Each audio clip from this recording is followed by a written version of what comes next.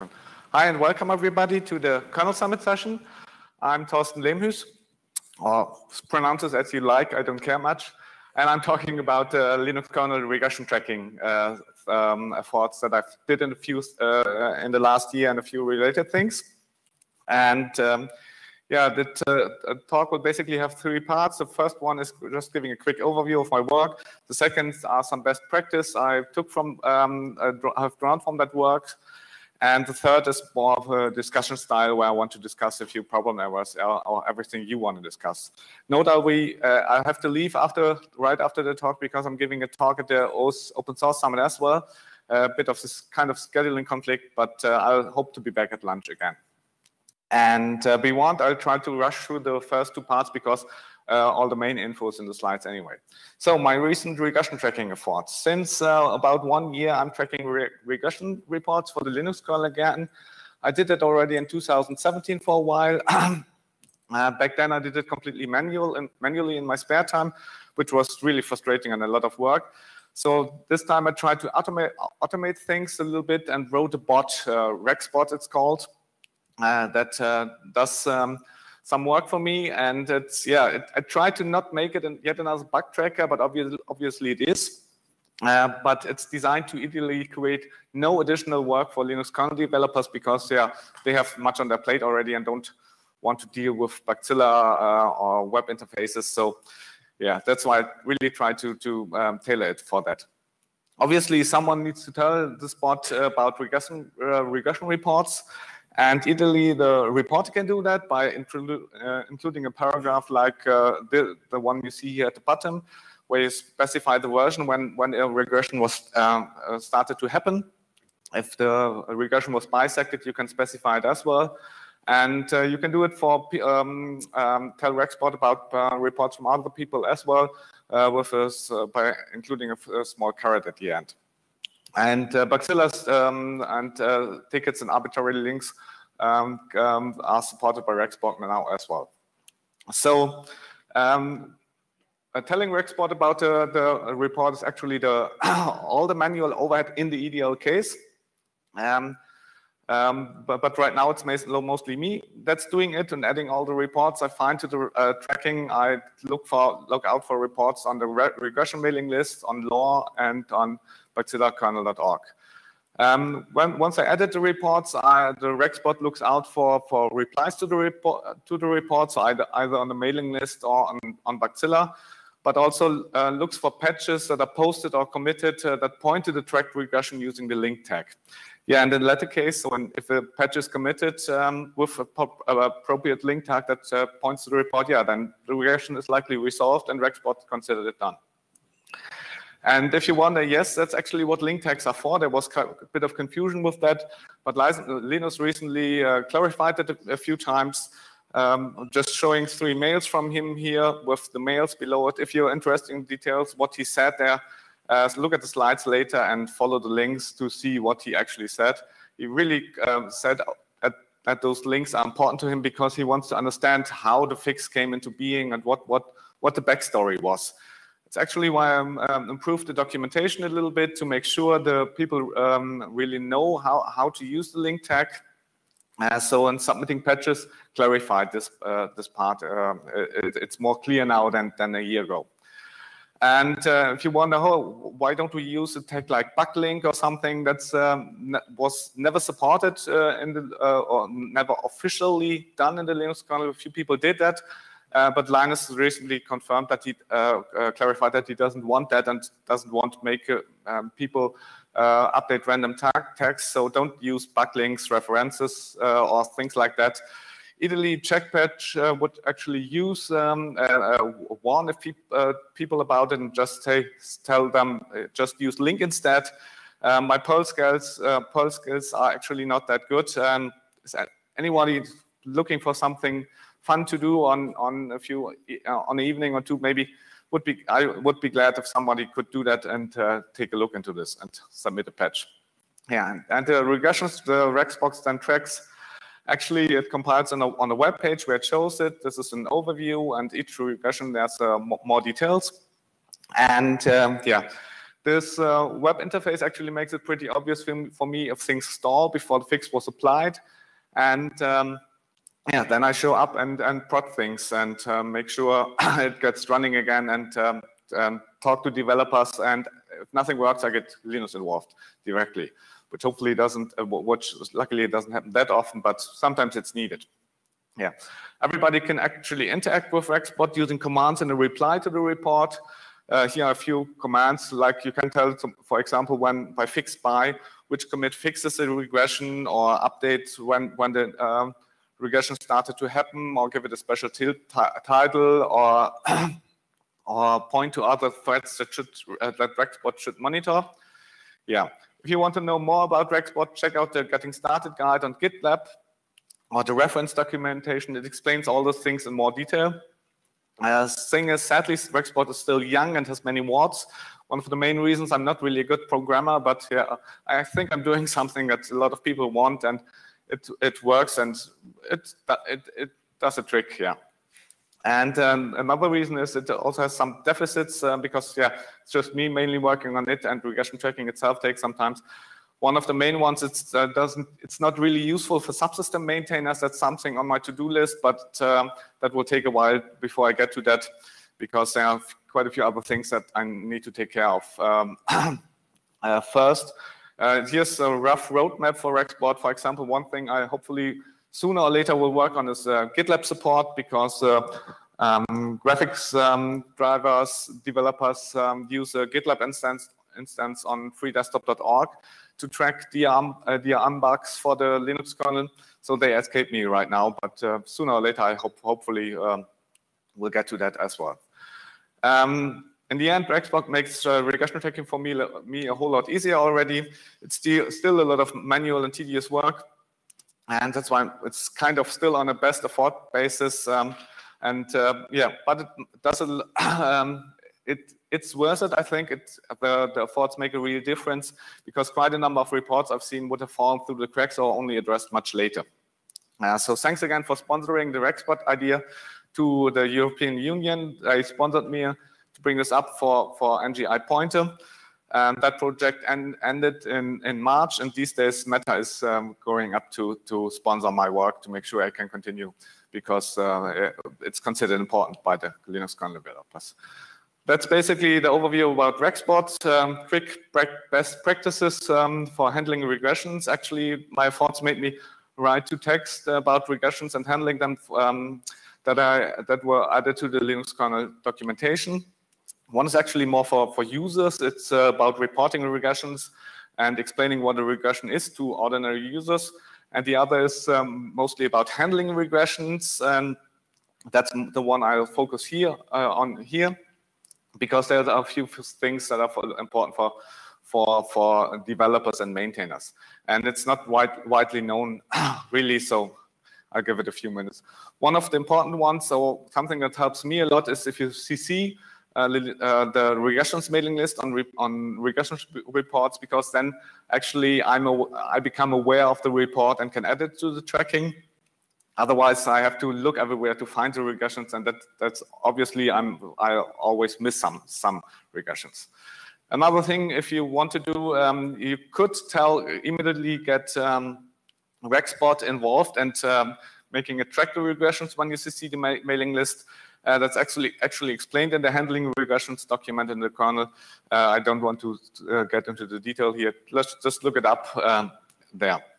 When fixing a regression, that's also the important, yeah, just remember to use the link tag, because, yeah, Linus wants them, Rexbot relies on them. If you miss it, I have to catch up everything and check, hey, is this regression finally fixed, and walk myself through the commit log. And that's really manual work I'd like to avoid, because it's yeah, just waste of time, kind of. And so in other words, if you use reported by, you in most of the cases want to link to the report using a link tag. Same again, eagerly Checkpatch would suggest that, but isn't doing so. So if any volunteers are here, I'd be glad about that. Another thing is if you fix a regression that has also made its way into the stable tree, remember to CC the stable tree. I talked with Sasha about it. He said the fixes tag is not enough. It will often do the direct, but the patch might be silently dropped if it doesn't apply for some reason. And Greg also recently replied on the mailing list that it's not enough. Yeah. Now we can get to the most important part, that it's fixed regressions in a reasonable amount of time. And obviously, what's reasonable depends on the individual regression. The handling regressions document actually has a section with a few rules of thumb there. And the short and rough version is often it's a week or two. For some regressions, more time is okay. But for many other, for some crucial regressions, just should take maybe 2 or 3 days ideally. And that's not till the fix is reviewed or something, but it's really till the fix is merged in mainline, because that's the point only when the fix gets to the user. So that's the important milestone. To achieve that, keep the following things in mind. Prioritize the work on regressions over all other Linux kernel work. That's nothing really new, because yeah, we're doing it for the users, as Linus once famously explained. It's a bit an older mail that's actually also quoted in the handling regression document. He really said, without users, your program is not a program, it's a pointless piece of code that you might throw away. It's a bit over the top maybe, but in the end he's right. We're doing it for the users, and they need those fixes. Yeah, and that's also why regressions in the production releases often should have a higher priority and be fixed within a week. So higher than mainline RC kernels, because developers can help themselves. Ordinary users, on the other hand, often are not really possible, are not in a position to help themselves. And yeah, that's again the user aspect. And to show that, here's a quick timeline how 3 distributions recently switched to the latest mainline series that was 5.19. OpenSUSE Tumbleweed, for example, just switched 11 days after the release, even before the first stable release came out, before 5.19.1. And Arch Linux just switched a few days later. And yeah, Fedora 2 weeks later, and between then 5.18 even got EOL. So those users actually have no way to go back to the old stable series once the distribution switched to the new series. That's why it's so important to get it fixed for them, and especially when the previous series becomes EOL or is EOL already, to make sure the regressions are fixed by then ideally. Otherwise, they run into trouble. As I said here, that happened even a week before Fedora switched to 5.19. And sure, some of you might say, why don't they go back to the latest long-term kernel? But that's often not an option either, because it's either not easily available or might lack required features. Yeah, sure, the users could stay on their previous working kernel, but as you know, most of you likely know, we fix security vulnerabilities every few days. So after a week or two, it's likely becoming a very bad idea. Yeah, and that's why regressions in the latest production releases need to be fixed faster than those in mainline. So fix regressions in a reasonable amount of time. So the easiest way to do that is often simply reverting the culprit. It's simply easy and quick. Doesn't work always, but that's how it is. Especially it prevents more users and also developers running into known issues. And to give a bad example about this, there was recently a problem in the SCSI subsystem with some rework there that actually caused a suspend to break on many machines for 2 RC releases from 6.0. And that was actually, the revert was actually posted 2 days after RC1 got out, but in the end it took 12 days to get it mainlined. And yeah, that shouldn't happen, because if you look closer at the timeline, there were 7 people I know of that bisected the regression and had to deal with the pain that's bisection, and spend a lot of time for them. And those are only the ones I know. There are likely more people. So that could have been easily prevented if the patch would have been reverted much more quickly. Here are the references if anyone anyone wants to go and look into the details. Another aspect is mainline the fixes quickly. The handling regressions document mentioned that, as I already mentioned earlier. So thing is, I'm regularly seeing fixes lingering on mailing lists or in developer trees for weeks, which is especially bad if the fix actually needs to be backported to stable to fixes in a production release, and that doesn't help anyone. I've asked a few maintainers, and they sometimes said, "Hey, I'm only sending my changes upstream every 2 or 3 weeks." And yeah, the thing is, if you have a regression fix among in your pile of patches that need to go to Linus, simply send them more often, and to Linus or your higher level maintainers, or even ask your higher level maintainer or Linus to pick it up directly. Linus really won't mind, I'm pretty sure, unless you do it every week, then it's likely something he won't like.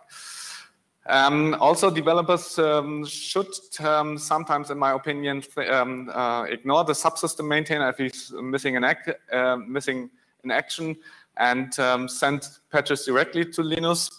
There's another regression that's actually an example from April. Something with the GPIO went wrong, and a lot of laptops actually didn't wake up from suspend. And actually, there was a patch that was backported to stable. And as Mario here complained, it was breaking people left and right because many distros picked the stable kernel up. And yeah, it was really a problem. Some people had to actually drain the battery to get their laptop working again. And that's also a regression that basically took 2 weeks to get fixed. It actually was merged for 5.18 RC2, and 2 days later already came into a stable kernel, and or 3 days later. And actually one day later, the regression was reported, and a little bit later on the day, the fix was even proposed. So by then, it could have been easily reverted. And I'm pretty sure Greg, in such a situation, if the fix is mainlined, would relatively quickly release a new stable kernel to get such a big problem out of the way. But in the end, it took 2 weeks again to get the fix mainlined, and also two weeks, then 3 days after that it was fixed and stable. And that's because the maintainer simply had missed the patch and the reports about the regression because it was in the spam folder. And that's, for example, one of the regressions where my involvement helped, because I told Mario at some point to directly submit the patch to Linus, and he actually a few hours later picked it up. And yeah, it worked out somehow, but it's not ideal how this worked. Yeah. And some maintainers, another aspect here is even let regression fixes wait till the next merge window. Sure, sometimes that will be necessarily if there's something big or something that's not that bad. But I see it quite often, especially with the Bluetooth and the Wi-Fi maintainers. And that's really quite bad for users if they're waiting for the fix or getting it backported to stable. And the thing is, these changes are often, in the end, get, in my opinion, less testing anyway. Because they're backported to stable shortly after RC1 is out. There are those big patches, the stable releases with thousands of patches, with hundreds of patches. But the thing is, even kernel developers sometimes fear testing RC1, so maybe those patches are not tested that much, and it might be really better to get them into mainline late in the cycle. So those were the 2 first parts of the series. What I'm in the time, but now I'm getting to the more discussion style. So problems I noticed or face. Quick explanation: I'm having a session on regressions at the Maintainer Summit tomorrow, and everything we discuss here, I'll try to summarize there. And if there's something you want me to bring up there, just let me know, either now or later in the day, and I'll try to do my best. And yeah.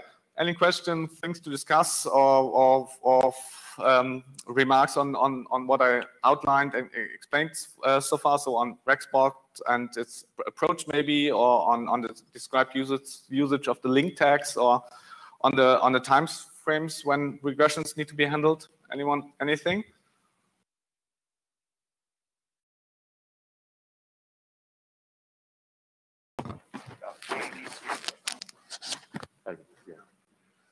So I guess I'll kick off the question with one. Most people generally think of regressions as things that broke in the last merge window.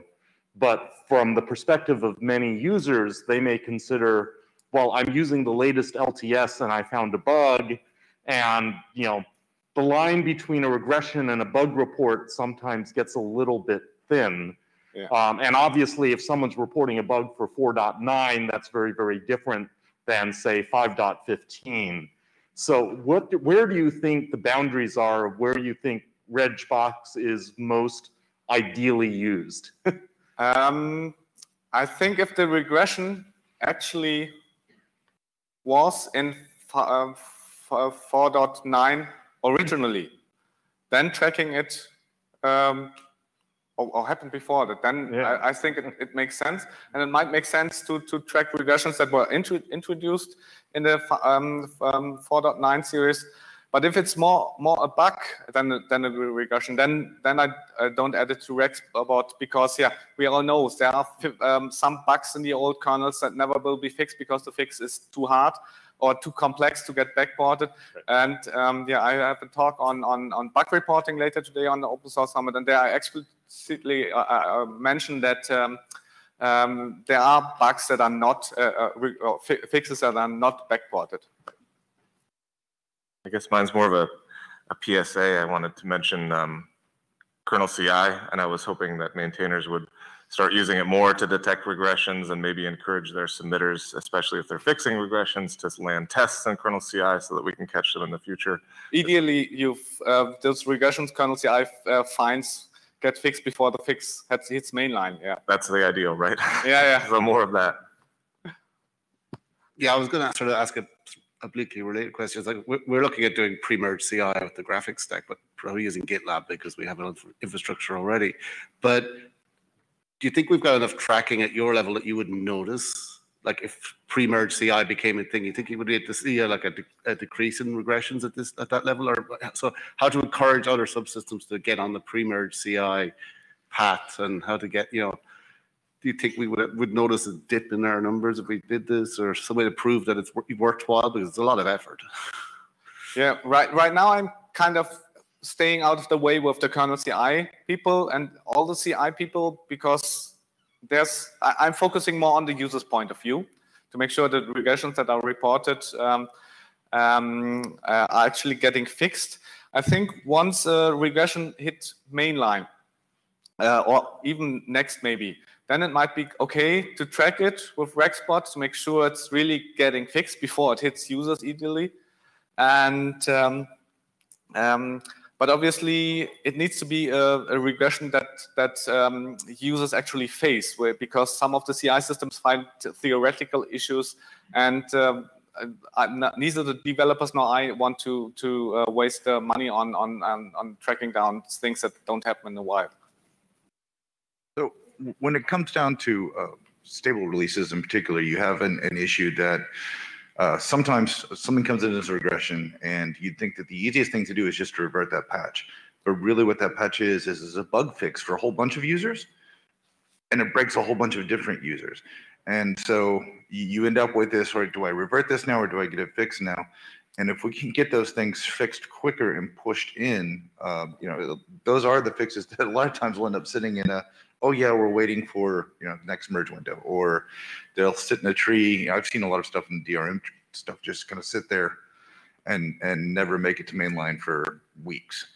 And yeah, that's why I mentioned that quickly mention getting the fixes mainlined is important.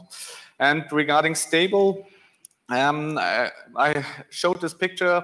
One of the things I'm going to propose tomorrow is that we revert fixes more quickly. That's something I want to ask Linus, but also allow patches or things that are causing regressions to get reapplied, maybe like 1 or 2 weeks, or maybe even 3, outside of the merge window, to make sure developers don't fear regressions that much, because that's why many of them try to find a fix for the problem. And instead of just reverting the patch and fixing it and then getting both in. And that's also, I guess, what will help Greg here. If there's a revert, you can simply backport the revert, and if it's tagged properly, and when the fix that actually caused the regression in the first, the patch that actually caused the regression comes back, he can backport it as well if it's just properly tagged, and so it's easy for him as well. Right. And that could speed things up, I think, quite a lot. Yeah, we end up in place. I mean, in Fedora, I've a few times said, all right, well, I'm going to revert this patch for stable until it gets added back into stable or there's a fix. But a couple of times you get that and you're like, all right, well, I'm going to do that revert. And then you have this whole group of users saying, no, that fixed my thing. Okay. And then you end up in this weird. We should leave the old bug. Right. Yeah, that's fair. But I mean, the old bug was also a regression. So at some point it's. Well, yeah. Sorry. So I said leave the old bug. And that's the idea. And sometimes I leave bugs in stable on purpose because I want to force the maintainer to actually get it fixed in Linus's tree. Right. So I won't revert it in stable. A little pressure point. Yeah. Sometimes it's not good. It's a fine line to play there. It depends on the bug. And so that's sometimes it depends on the bug. Sometimes I will do the like revert the GPIO laptop. If I had known about that at the time, I would have quickly gotten it in stable. Yeah. Sometimes I'll pull it out of Fedora just until there is a fix in stable, and then I'll put it back in. Yeah, but let me know too. Yeah. Okay. You don't tell me. Okay. I want to know that was a bug. Yeah. Okay. So I know you're much too polite to do this, but I'm going to ask anyway. Are there subsystems that are doing really badly in terms of regressions that they're adding? Yeah. And then I'll make it easier a little bit and say, are there subsystems that are really tracking this well that we want to hold up and say, look, everybody do it like this. These are the best practices. And you over there, maybe we'll make Greg say the bad words. You over there, like, start doing this now. Maybe let Greg, yeah? There are some subsystems doing really well. Some file systems, I will call out ButterFS as actually doing a really good job. They do a good job. I will call out Bluetooth as being a horrible pile of crap. Actually, Bluetooth was on my mind as well. Bluetooth wireless sometimes. But we called them out publicly to get the company that was funding the developers to actually give them the time to do the work. They weren't being allowed to do the work. And that's not the developer's fault, that's the management's fault. They're getting better, but Bluetooth still has a ways to go. The regressions in Bluetooth, I hit it on my own systems every RC1. Yeah, and for subsystems, I only... There's a couple of others. Some other ones are good. MM is good. There's a couple other ones. Yeah. KVM is really good. I got the impression that the subsystems that are quite distant from Linux are the worst because they don't get yelled at by Linux. And that's, for example, the case with Bluetooth because they are going to the network tree. And yeah, Bluetooth so maybe has like we should talk 3 steps removed. Wi-Fi is getting a little bit better. But then the network developers are very responsive, and network is also very good. But it's just getting it to them is harder, and some of their CI. The network maintainers, for their stuff, they are often quite... They're very good. Yeah, it's fast. Yeah. There's a lot of good. I guess, like we mentioned CI before, it goes hand in hand with regressions. I would hope that the people with the most regressions are the most interested in adding more CI so that we can get out of this, cycle of sadness, right? But Bluetooth is really hard for CI because most of these are broken devices and broken boards and new hardware, and a new feature broke a different board. And I feel for Bluetooth, it's a tough problem.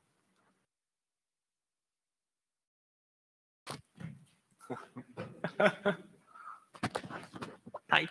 So what happens when you have some hardware that has some features? You enable them in the kernel. User space is using those features, and then later on you discover that those features can corrupt the system in general because they can heat it up too much or they produce bad data. So you need to disable those features. User space will be broken because they rely on these features. That's a regression. That's not a regression. What's the guidance here? So the document I mentioned for the users about reporting regressions, that actually explains the line when a regression starts. For example, with if you enable an incompatible feature, then it's obviously not a regression because you have to make old config. And when it comes to user interface, and it sometimes gets tricky because you add something and then something breaks and you revert, or you have reverting would cause regressions for others, and then you have to look into the details, what is the least evil in the particular case. But I think I didn't really answer the. So just put something particular. Let's say you have a camera that has what? A camera. Yeah. That has two resolutions, a big and a small, and you realize later in your development process that the big resolution breaks the hardware. So you need to disable it. The problem is there's user space applications that depends on this big resolution, and that suddenly is gone. Yeah. Then you have to sometimes, I'd say, you have to find some way It's tricky. It's a fix case it without breaking. I mean, you can also say, hey, we didn't have this working last kernel. Sorry, it's still not working now. You're going to burn up your hardware. It's a case-by-case basis, but that's actually really rare. As far as what I've seen, that's a very odd thing. Normally, you can always say, this feature's being ripped out. Or we mark some features as broken because they weren't quite ready. We're infamous for doing that. Just talk to the user. I mean, people are reasonable. Yeah, but it's not rare. It's these kind of things, especially with hardware that implements standards, is not rare. So then let me point out, I never see those fixes landing in stable because Video for Linux, I never get patches. That's a subsystem that I know never ends up in stable because nobody ever backports anything. So I'm not seeing anything breaking in stable from that. And maybe in Linus is true, but then you have the whole RC series to work that out, right? Very rare do I see a media patch. Oh, sound. Sound is a very good subsystem for stable too. They're really good at that. Okay, I have a few more things on my list. I'd actually like to move on a little at least. I'm sure I won't go through all of it. One thing I'm having, I saw during my regression tracking efforts is that Bugzilla kernel.org is kind of a problem. I'm watching out for reports there currently, but it's kind of a mess sometimes, and I think it's really bad for us. And that's something I want to discuss here, what to do about it, because yeah, there are really some good regressions report there that apparently no developer actually looked at. I actually looked closer for 2 weeks some time ago and posted it to the summary to the Linux kernel mailing list. That was a few months ago. And from most of the regressions I found, never got a reply from a developer within a week. And there were really good reports among that. Thing is with bugzilla.kernel.org, I don't know if you know, it's the server itself is well maintained, but products and components and default assignees and the things are all heavily outdated because there's nobody really taking care of it. And the thing is, the server was never really became official place to report bugs, at least for most of the kernel. About 20 entries in the maintenance file actually tell users to file bugs there. And a few more developers take a look there. But in the end, many reports, either regressions or bugs, never get a reply from the developer. And yeah, Konstantin clarified a few things, and that's not his job as his admin team to maintain the list of components of the thing. And it's simply that nobody does that. And I don't want to blame any developer for not looking there because yeah, most of subsystem never committed to look there. But on the other hand, it's bad for our reputation and scares testers away if all those reports get ignored. Even some kernel developers sometimes don't know about the semi-official state or more unofficial state of the bug tracker and file bugs there and then wonder why they get ignored.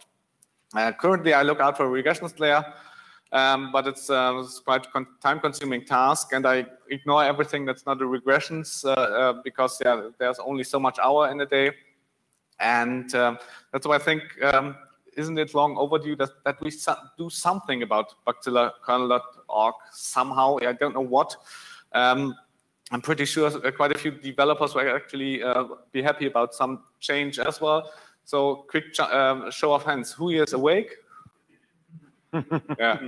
So who thinks bugzilla.conda.org is fine as it is right now? Does any hand go up? No. Yeah? I think it's fine. Fine for yeah, that's because your subsystem uses it. So our subsystem uses it, and we track them. We track Bugzilla, and we have for decades. The problem is somebody files a bug in our subsystem, and we go, which is power management and ACPI, and we go, oh, this is a Wi-Fi bug. We put it under Wi-Fi, and then it's the black hole. The other category. Exactly. That's you doing it wrong, though, right? Because you know that the Wi-Fi developers don't use Bugzilla. So Yeah. why are you consigning this bug to somewhere that you know it will never be addressed? You should be forwarding it to. Okay, then delete the category for Wi-Fi. Yes, exactly. Yeah, exactly. Yeah, that would actually be something. Yeah. And I think in the header, like in the HTML for bugzilla.kernel.org, it needs to say if there is no component for your bug, that component doesn't use Bugzilla, you need to report it to their mailing list. Yeah, I guess but in the end, then we strip down Bugzilla to ACPI, PM, and PCI. Those are the three main subsystems that are using it. Is ext4. Okay. And ext4, it goes to our mailing list, right? So, and I like it going to our mailing list because very often developers reply to the message when they see it on the mailing list, and it auto puts the comment in Bugzilla. And sometimes there are long-running bugs where Bugzilla is one of the better places to find things, at least pre-lore. Yeah. Right now that we have lore, maybe it's not as important. But yeah, we use it at ext4, and it helps because anything to the component goes to the mailing list, not to an individual developer. That works for some subsystems, but other subsystems do that, and that's a black hole as well. So it's kind of a mess. But I mean, yeah, we could keep it running for those subsystems that are really interested in it. I guess it should be easier. Just somebody, I guess I'm volunteering by actually bringing this up, to clean up the list of components and products. And what do people think? Or should we close it completely? What? Ben? Okay. Well, if you close it completely, we'd have to reopen it immediately. So no, that's completely unacceptable. Yeah, okay, yeah. But is it really worse for the few subsystems that are using it to... Do you want power management to work on your laptop? I mean, no. I didn't want to apply that, sorry. But I mean, the DRM guys, for example, went to GitLab. They have their own instance. Some people use GitHub. Would that be an option for you? I mean, I don't want to shut it down tomorrow. It will be discussed. I just wanted to get a feeling what people want, because I don't like this. Yeah, mess, I have to say we have tracked thousands of bugs in it, and it's not Bugzilla or the server or even the administration. It's the human use of the tool. Yeah, you're either using it if you're not. If somebody's not using it, it's not going to work. If you're using it, it can work. Oh. I think it basically started when Linus said, "Oh, I only look at email." And Bugzilla's uncool, and then all the fanboys said, "Oh, I want to be like Linus," and that just sort of set the culture. No, we created Bugzilla when it was like every project had to have a bug tracking system, and 3/4 of us said we hate this. We just stick to email. I mean, you were there. It was a mix at the time, but some subsystems tried it and worked. I mean, I'll admit USB, it's a black hole, but we do forward it to our mailing list, and it's still a black hole, because everything marked comes as a USB bug. But it's just I mean, I'm for keeping it alive for the 3 subsystems if you provide some help to actually maintain the server. I mean, it's a dead server. That's the big problem too. We have nobody doing the work. So maybe Intel can sponsor some sysadmin work. I mean, that's the other side of this. Nobody's actually sponsoring this to get it done. Oh, well, that should be easy. Okay, that'd be good. But I mean, maybe just we cut it out and leave it for the 3, 4 subsystems that matter, and that's only drop-down boxes. Yeah. go So from there. unfortunately, Constantine isn't here. Yeah. My understanding from talking to him a while back is the email bridge between the mailing lists and Bugzilla, which as far as I'm concerned is the one thing that makes it usable, is a custom hack that is degrading. It makes it difficult to upgrade to new versions of Bugzilla because that's not an upstream feature of Bugzilla. It's something that somebody hacked a long time ago. And Bugzilla development kind of stalled also in general upstream. Yeah. I think so. In the long term, we might need to look for something different anyway. Right. Yep. So what should I tell? What should I tell tomorrow? That some subsystems still want to use it, but Yeah, some want it, some don't. Yeah. Go from there, figure it out. Yeah, there are other email-based bug tracking systems. I use Debian bug tracking system for all the Debian bugs. It works well for me, but like, I don't think we should talk about technology as much as let the technologists figure out what meets our requirements if we can actually give them a coherent set of requirements. Right? Let Constantine figure out what's the best way to help us, right? We need to tell Constantine what we want. anything, or I still have? Do the first bullet. Huh? Do the first bullet. Yeah. Yeah. Len, if you're so relying on it, would you help with the first bullet? Or your ACP INPM? Because somebody needs to keep an eye on things, or at least clean things up.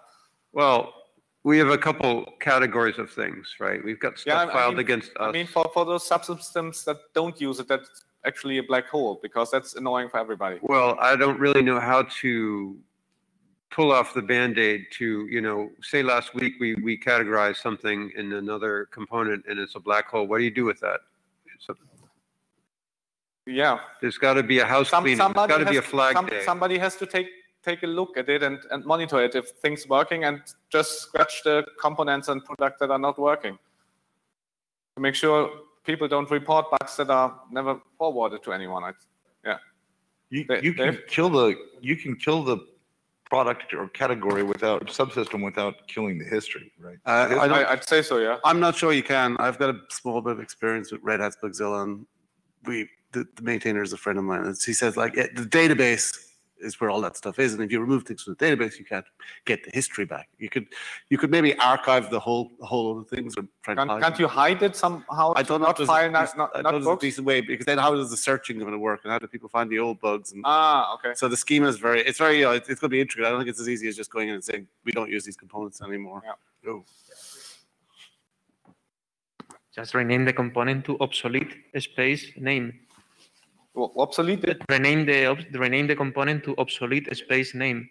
That should work, yeah. And do that for every single component, and then the components that want to be in, they remove the obsolete part. Okay. So I don't think we want to call it like obsolete Bluetooth, right? There's nothing to replace. So we have two different problems here. The first one is we need to have Bugzilla reflect how people actually want to maintain their projects. And maybe it sounds like the best answer there is some kind of auto response to every Bugzilla in a area that isn't well tracked in Bugzilla, of like, hey, we see you filed a bug. It's probably better to go to this mailing list instead. And then have communities that actually want to use it opt in. The second problem is, how do we make Constantine's life easier?